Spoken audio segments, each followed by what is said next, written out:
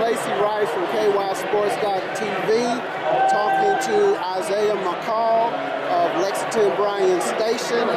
Mr. McCall just won the 60-meter hurdles for the second year in a row at the UK Wildcat Classic. How you doing today, Mr. McCall? I'm doing good. Good. So last year you had a real good year. You won the indoor meet here last year.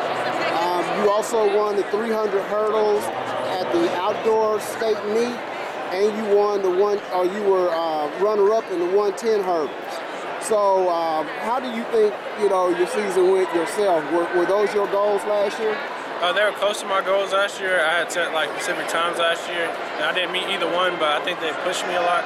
So I would say my last year was a success. Okay.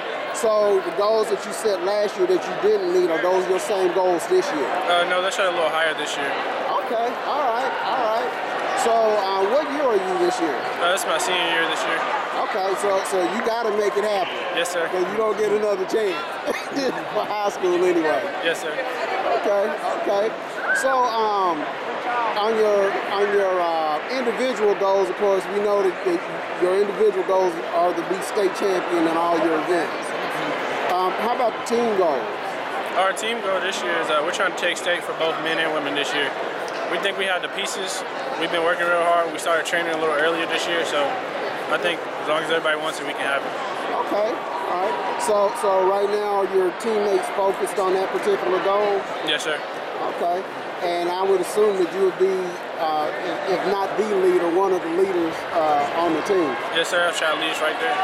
Okay. All right. So besides hurdling, what other events do you do? During outdoor, I run the open 100 and the open 200.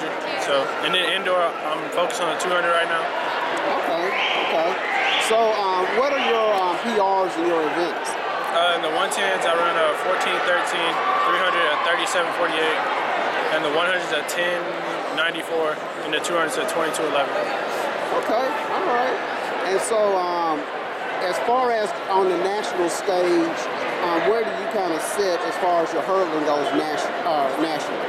Right now, after today's meet, I sit at the 40th spot, but today I had a pretty rough race, so I think I can move up top 10.